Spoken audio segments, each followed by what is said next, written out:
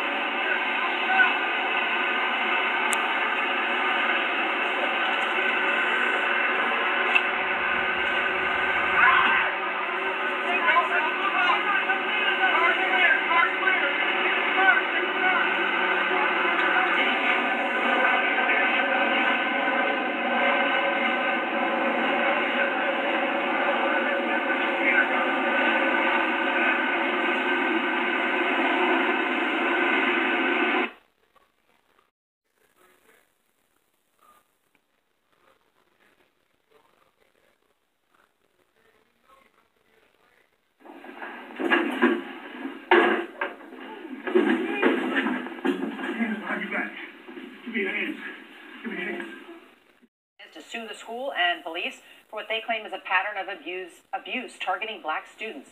Video of one incident shows a school resource officer putting a student in a headlock before pushing him down and then later using a taser. Vladimir Dutier of our streaming network CBSN has the school's response. The video, recorded in March 2015, shows Ahmaud Williams waiting in the principal's office after being sent there by a teacher. He's exchanging words with school resource officer Steve Shaulis.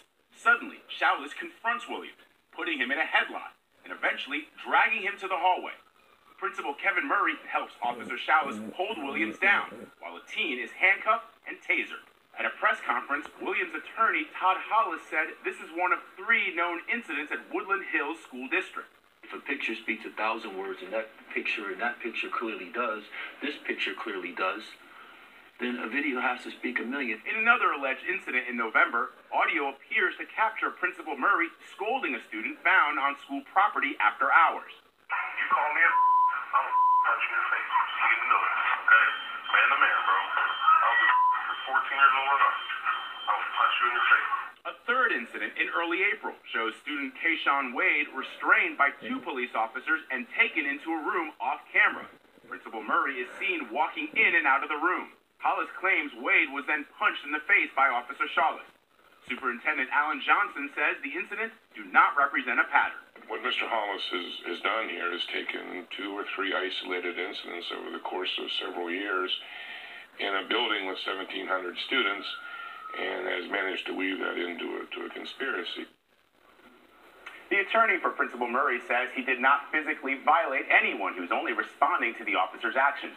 He also says the audio is taken out of context. He was only repeating what the student said to the teacher. He is also the attorney for Officer Shaulis. He says Shaulis continues to serve the district and is cooperating with the investigation, Charlie. Vlad, thank you so much. launching a criminal investigation into this brutal attack, caught on tape. The video, just 4 seconds long, going viral. Watch as an armed school police officer at Baltimore's Reach Partnership School slaps this 16-year-old boy 3 times before kicking him. Look closely. A second officer standing next to him doesn't flinch or react. The video sending shockwaves through the community. As a parent of a Baltimore City school student, I was appalled by what I saw. The behavior that was demonstrated on the video is certainly something you never want to see. This morning, school officials telling ABC News the 2 officers have been placed on administrative leave. This incident is not indicative. This is unacceptable. It's not behavior that will be ever tolerated by any city school employee. But this is an isolated incident. Words of little comfort for this teen, whose lawyers say suffered injuries to his ribs and face.